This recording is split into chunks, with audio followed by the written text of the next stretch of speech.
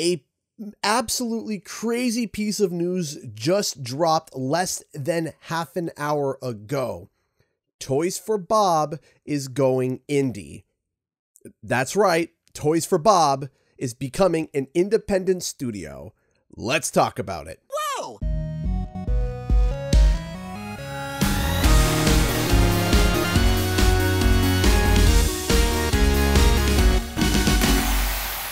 What's up, guys? Canadian Guy here, and I am back with a piece of news that quite literally is a gigantic, huge, just implosion of just chaos. Now, I gotta say this. We're kind of going off script here because this is just dropped. This is fresh. This is literally just dropped like half an hour ago or less.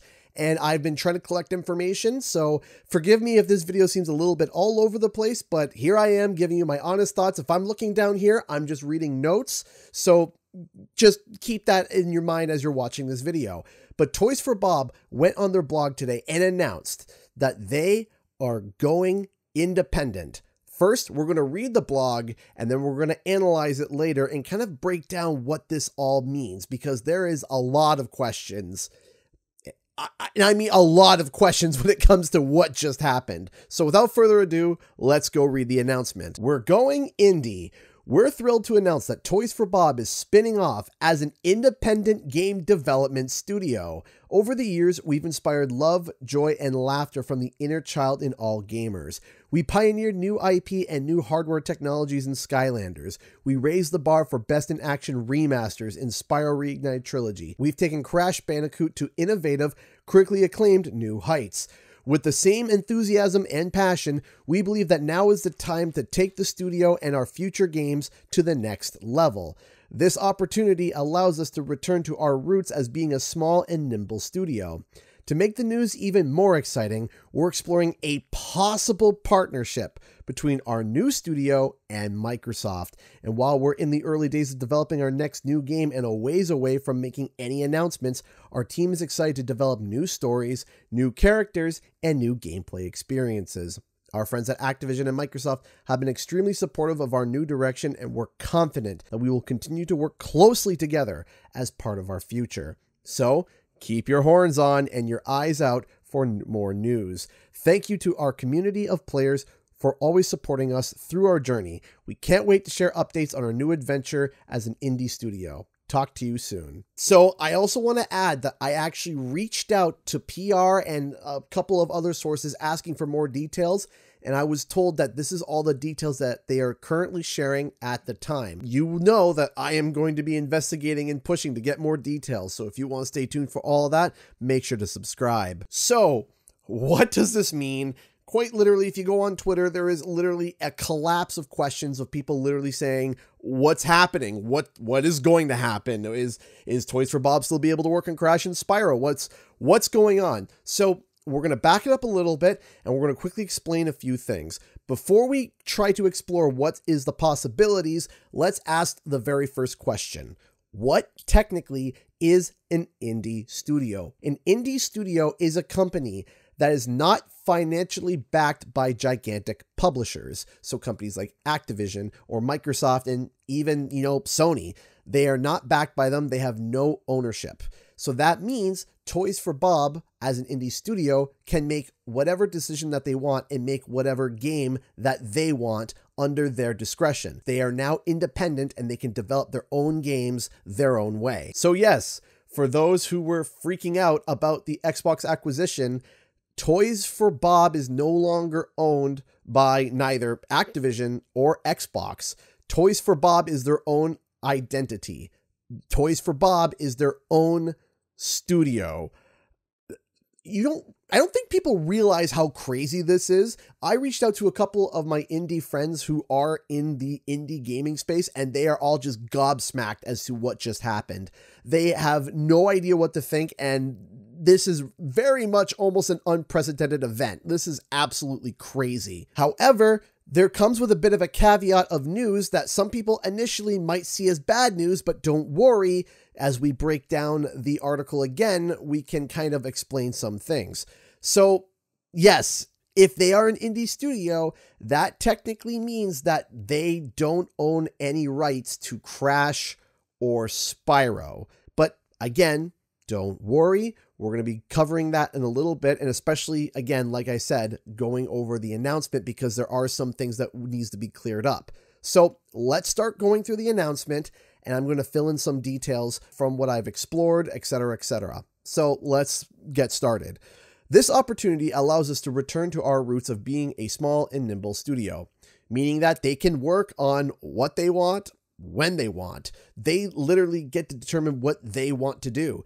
And that means if Toys for Bob doesn't want to work on Overwatch, and if they don't want to work on Call of Duty, if they want to exclusively work on colorful platformers for the rest of their lives, they have that option to do so because they are now independent and not owned by any of those bigger publishers. To make this news even more exciting, we're exploring a possible partnership between our new studio and Microsoft. This is a massive key point. Indie companies, while not owned by major publishing companies, can partner up with major publishing companies to work on titles that that major publisher owns. So, because Activision owns Crash and Spyro, but Microsoft now owns Activision, it means that Microsoft owns the rights of Crash and Spyro, which means with this line, and especially with a couple of other lines, especially the one right at the end, it means that Toys for Bob will very much likely, and it is heavily suggesting, that Toys for Bob will still handle content when it comes to Crash and Spyro. However, it will be on their own terms. And each time that they go to work on a new Crash or Spyro is a brand new contract that is pulled up between Microsoft and Toys for Bob. And while we're in the early days of developing our next new game and a ways away from making any announcements, our team is excited to develop new stories, new characters, and new gameplay experiences. Sadly, this implies that whatever it is that they are currently working on, whatever new game this is, Spyro 4 maybe, they are still in the early days of development. But remember, in this chart that I placed in a video that I made earlier, I had estimated that development for Spyro likely started in around October of 2023. Now, the thing is that with all these layoffs and all this acquisition shakeup, I'm sure it has slowed things down likely significantly as well. And them going indie right now is completely crazy. And because of how crazy it is, it's likely going to throw all of their plans into a loop. So we have no idea if they're restarting from scratch. We have no idea if they're continuing where they left off. We have no idea what's going on in terms of that. However, we now know that they are developing a brand new title. Additionally, Toys for Bob can now make their own games and their own IP that's not tied to anything in the past. They could make something completely original that is under their own dime. So, brand new titles. Additionally, Toys for Bob could actually partner up with another major publisher and work on games that they own. Some of you might be starting to go a little bit crazy with your thoughts, and don't worry, in a future video, we're going to be talking about that. But this has happened a number of times in the past as well, where Xbox has teamed up with an indie studio to work on an IP that was owned by another studio. A prime example of this is Dlala Studios, which is an indie studio that partnered up with Microsoft to develop a brand new Battletoads game. Even though Rare was the company that originally had made Battletoads, it was made by a brand new third-party independent company under a contract, which means that this exact type of combo could happen with Toys for Bob when it comes to anything that's owned by Microsoft, as Microsoft has shown evidence with Battletoads and other games in the past as well. Our friends at Activision and Microsoft have been extremely supportive of our new direction, and we're confident that we will continue to work closely together as a part of our future. Again, a blatant, strong suggestion that not only Microsoft, but Activision will also be working with Toys for Bob as well in the future. further cementing the idea that Toys for Bob will still very much likely handle a bunch of Crash and Spyro content, as they are directly attached to Activision. So, keep your horns on and your eyes out for more news. Thank you to our community of players for always supporting us through our journey. We can't wait to share updates on our new adventure as an indie studio. Talk to you soon. Now, this last line is a huge wink at Spyro. I'm sorry, you can't convince me otherwise. Of course, hold your horns. Yeah, that's from Spyro, duh. And I think that this means that most likely Toys for Bob is still probably working on a brand new Spyro title. So yeah, this is just more winks and nudges that's going to suggest that Toys for Bob is currently working on Spyro. This is pretty blatant if you ask me. Now, there's another question that some people might be asking. What does this mean for Crash Team Rumble? Well, unfortunately, while I was recording this video, a banner update was sent out to Crash Team Rumble and stating that March 4th will be the final content update that's sent out for the game. So, yes, Crash Team Rumble is coming to an end. We're going to be talking about that later on as well, and we'll be going over all the stuff that includes, and what, you know, we'll be covering that in its own separate video. But for now, let's get back to about Toys for Bob going indie. So, what are my thoughts? I am scared, but also excited for Toys for Bob. I'm scared because, well, they are not going to have the financial backing that such a gigantic company like Microsoft has. But at the same token of time, they now are free to do whatever they want. I mean, could you imagine Toys for Bob unleashing on the world their creativity just without anybody holding them back? Just let them go and let them just develop and make what they want, how they want to. I mean, I think that we might be seeing some absolutely revolutionary work coming out of Toys for Bob in the future. But I have many questions. I have so many questions. Like, how is this even possible? Because again, as I spoke with other indie friends, they all said that this is pretty massive and this is pretty crazy to see happen. So I am very curious to see what the future is. It's possible that Toys for Bob could grow even bigger than they were under Activision. It's possible that they could stay very small. It's possible that they could absolutely change the entire paradigm of how Crash and Spyro works.